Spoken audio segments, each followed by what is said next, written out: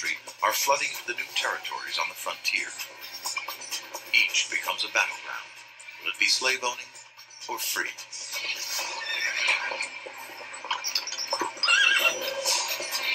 It comes to a head in Kansas.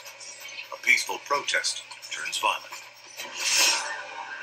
One man will stop at nothing to abolish slavery. John Brown, a folk hero in the North, a terrorist to the South. He thinks he's fighting a holy war. He believes himself to be God's chosen instrument. He will murder for his cause. John Brown is one of those controversial figures about whom almost anything you can say is true.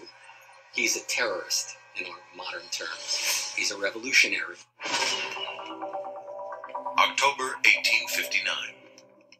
Passionate in his hatred of slavery, Brown prepares to take the fight into the heart of the South. His plan, to capture the federal arsenal at Harper's Ferry, Virginia. The biggest collection of weapons in the South.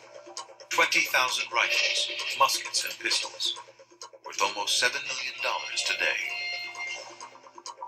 He wants to arm Southern slaves and lead a slave rebellion.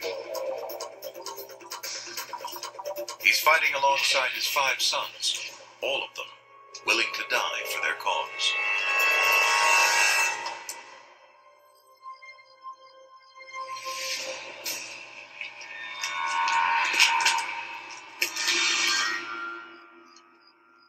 The arsenal is poorly defended. Breaking in is a pushover. But his raid is based on local slaves rising up and joining the fight. He needs a small army to carry off so many weapons. Without slave reinforcements, it's a suicide mission. Word gets out, and local townsfolk attack the arsenal. Not a single slave joins Brown and his men. They are trapped, fighting for their lives. I want to free all Negroes in the state. I have possession of the United States Armory. And if the citizens interfere with me, I must only burn the town and have blood.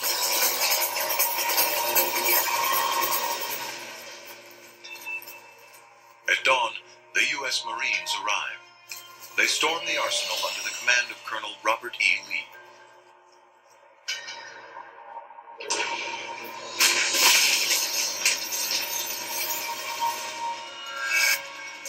Brown won't go down without a fight.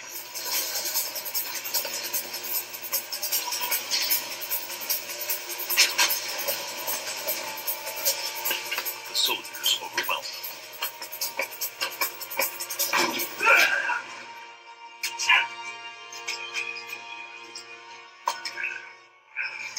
The fight against slavery has only just begun. But John Brown's crusade is over. His sons are dead. His trial captivates the country. Charged as a criminal, he puts the institution of slavery on trial. America is fatally divided. Brown is convicted of treason and sentenced to death. A terrorist in the South, a martyr in the North. He's executed on December 2nd, 1859. As the country prepares to elect a new president in 1860, many wonder if the nation can survive. I, John Brown, am now quite certain that the crimes of this guilty land will never be purged away, but with blood